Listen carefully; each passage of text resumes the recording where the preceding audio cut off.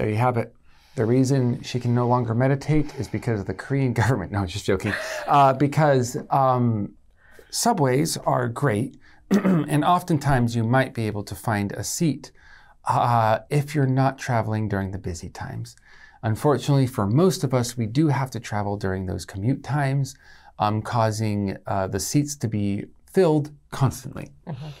Not only that, but people packed shoulder to shoulder like sardines get squished up against people sitting down. And really, the government looked at it and said, all those seats are just wasted standing space.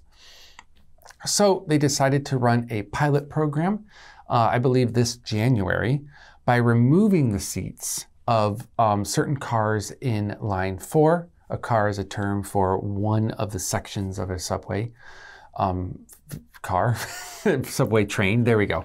Yeah. And adding, thankfully, because I saw the pictures at first, adding handholds in the middle and around. Because when I saw the pictures at first, it was the current handholds minus the seats. And I was like, if the train stops at all, everyone's going to be pushed forward. I was like, what? But apparently they've added stuff, I hope. At least the article said so.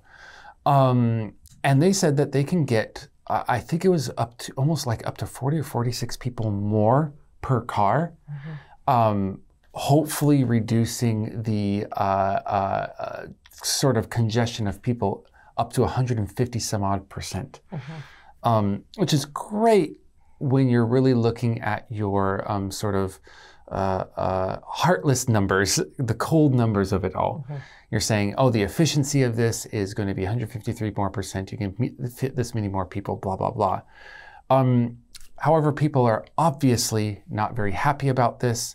Those who do want to sit down now have to figure out which car is going to be empty of seats and which is not. So if you're standing there during the commute time, you have a long line behind you, you're just praying that that car is not going to be the one that's standing. And if it is, you have to stand. There's no way to do it get to any other section. So people are complaining about this. And the other complaint is for people who do have legitimate reasons for sitting. Those who are, I don't know, pregnant, have some sort of knee issue, back issue, have a hard time standing for a while, have a hard time with balance for any sort of medical reason. And these people are now kind of like, I know it's efficient, but these seats are the only thing I have for commuting. I assume the government is going to not create seatless cars for the whole train, but kind of a few here and there. However, hopefully they will be labeled very well on the outside everywhere so that people can choose their cars wisely and everything. But we'll see what happens. Like I said, people will probably get used to this like I did this idea quite quickly. But if there was a standing only and a seated one, I wonder what I would pick. Anyways, actually, I'll ask you. You know, why not? We'll just jump to this question. And I'll ask you guys too. During rush hour especially, would you rather have the seatless car or the seated one? It depends on how far I'm going. If it's rush hour and I'm not going that far, like under 20 minutes, easily the seatless one is fine. But if I'm going 30 minutes plus, standing, but I suppose if it's during rush hour, maybe I'm not going to get a seat anyway. I very rarely travel a long distance when it's rush hour because I know I won't be able to get a seat and I'm really upset by standing for that amount of time. But for some people, that's not an option. What if you live out in the suburbs, up north or something, and you just have to get that train? And I'm thinking about the people. So when the subway is in the city centre, you know, it's a scrum. Some people get a seat, some people don't. But if you're coming from the outskirts, I used to do it from Bangi or near Olympic Park to Jongno. And because I was one of the first ones on the train, I was guaranteed a seat, which I thought was fair because I'm travelling the longest or the furthest. But what if it's a seatless subway and I can't sit down? even though I'm first on, and I want to. I've got to stand for an hour. They got to be careful how they do this. Yeah, they really should. Yeah, yeah, that's true. I do know that there are foldable seats or hide seats or whatever they're called, which would be a good compromise. Like during some high commute times, those seats would automatically fold back into the place so that people couldn't like pull them down on their own. That way it would add extra space, but when it's less time, they can come back down. I'm not sure. They have the folding ones because the London subway is so narrow and tiny. If you've ever been there, most of them these days are made with these folding seats. So during rush hour, it doesn't they can't force people not to sit down, but most people will just put the seats up and let more people on. Oh, that's a great idea. London has it, even though very tiny tube. Oh gosh. Now, let's say you're standing, your legs are hurting, you got an hour to go, seats are full. How do you spot someone who's going to give you a vacant seat to rush into?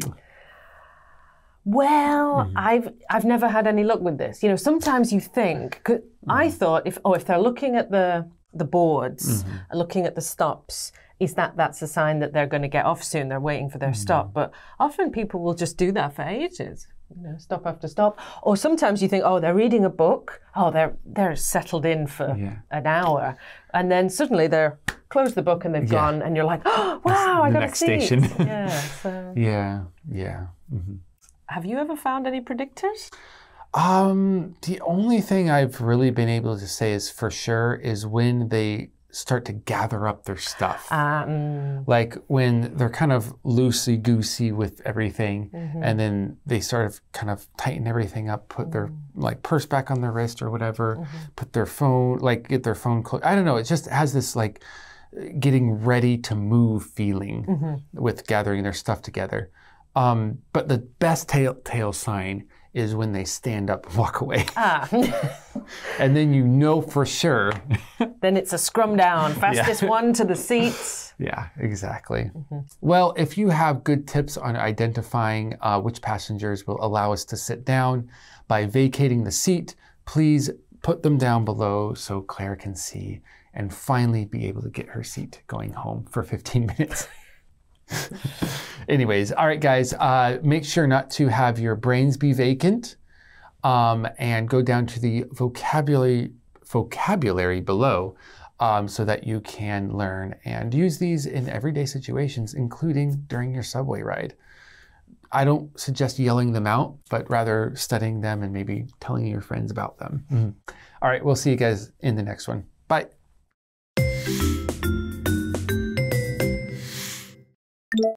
Vacant. Vacant. Congestion. Congestion.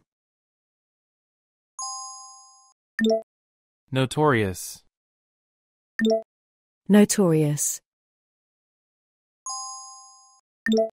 Illicit. Illicit. Acclimate. Acclimate.